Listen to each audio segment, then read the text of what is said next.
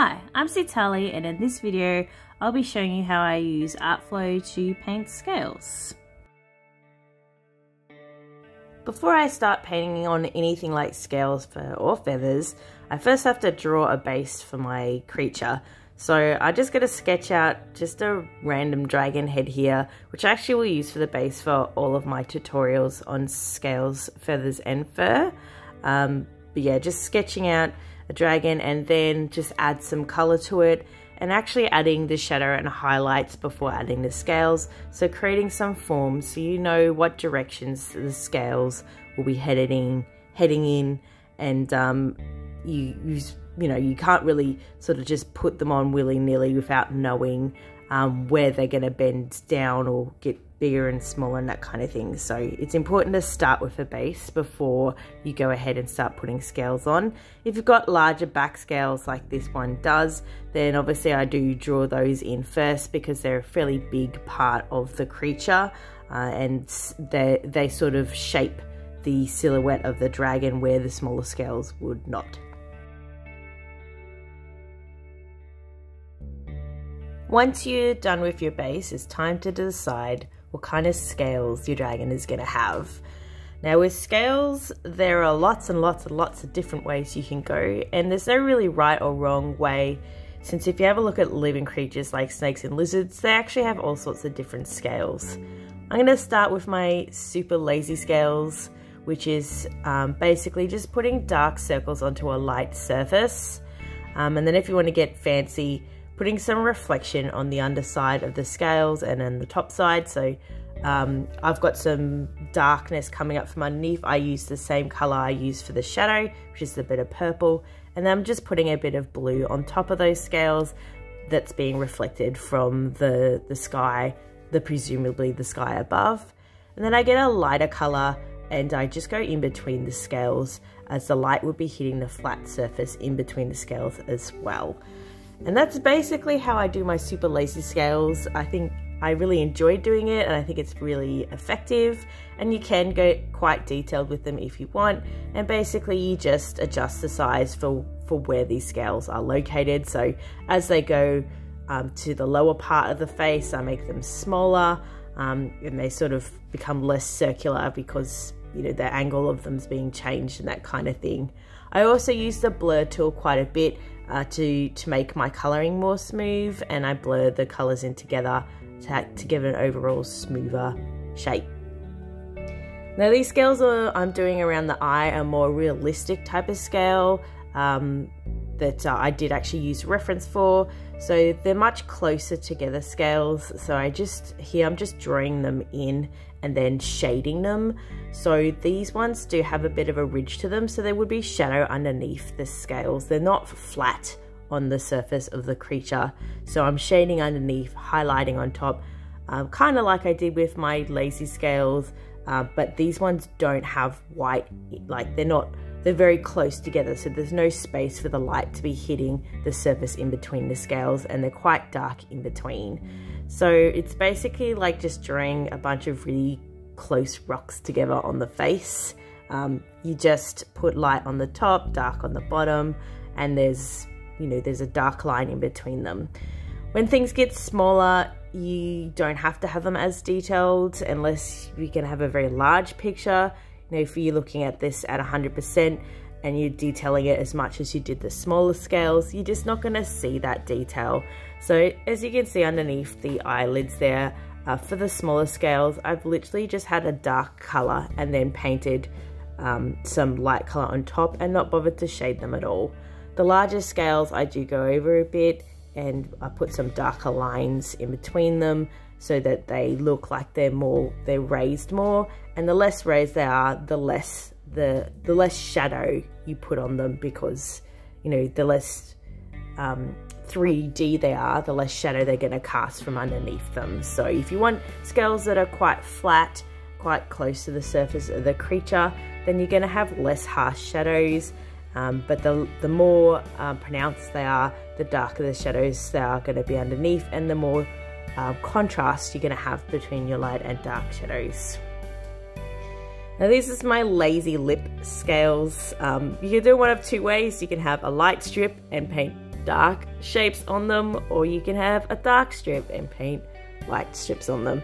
You can also go ahead and make them more detailed. As mentioned before, you can color lighter in between the scales, or you can go darker in between the scales. You can add shadows underneath them so that they pop out more, and that kind of thing. So just sort of following the same original principle, which is, you know, the closer it is to the skin, the less shadow, the less shape you're going to have around it. You don't use a dark circle around it if it's really close to the skin, because it's not going to cast much of a shadow.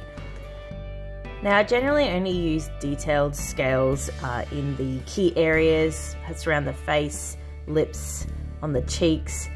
For the rest of the areas, unless you want to spend hours and hours on your picture, it's probably best to use simpler scales. So there's a variety of different shaped scales you can use. You can see here right now, I'm just doing some little dapperly small circular scales, and I use some sort of more elongated scales around the bends near the eyes and the nose. And you can just do any kind of shaped scales you like, as lizards and reptiles do have lots of different types of scales, and they're not always completely uniform on the creature. If you have a look at some reference pictures, you'll find that lizards especially have all sorts of different shaped scales on their bodies, and they can completely change shape and style depending on where they're located on the creature. So you don't have to strictly stick to the same kind of scale. Now, to shade these, I just got a really fuzzy brush and just went lightly over them so that they look a bit shaded. And then I'll just add a tiny bit of highlight on some of the key spots, like where it sort of bends around and the light would be hitting on it, just to sort of empathize that there are scales and not just a bunch of spots. I just did it really quickly, so I don't spend too much time on scales that you're not going to be looking at all the time. Now, for the back plate scales, these ones are more like armored plating, kind of like crocodile scales, and they have a very different shape, and they're like one large scale, so they're kind of shaped like this, and they have this bend around the side, so they're not completely flat from the side, and they need to be shaded darker in the middle of them. So they'll be light at the top and then darker in the middle, and then they get light again as the scale bends out. So they are they're not just a triangular shape. So it wouldn't just be light going to dark at the bottom, or completely one flat color light, as they are a sort of bent shape. Now, these scales have a bit of a texture to them, so to create this texture, I'm just doing a bunch of lines. So I just get a very thin brush, and I'll just get, either a light color, and I'll just go back and forth with lines at the top, and then darker lines where I want it to be darker, and then I might blur it in a little bit just to make it look less harsh, and I just repeat that sort of pattern over and over again. I'll go over the edge, like the edge that sticks out, with a lighter color to emphasize that it is separate from the scale next to it. Now I've moved on to the belly scales. Now these are based on snake scales, which are one of the few reptiles that have very uniform scales. So they tend to have interlocking scales that are very similar shape and size all the way along, and most of them do have these flat, long belly scales. So they're just like long plates that then interlock into smaller scales where they meet the body, and they can be very shiny.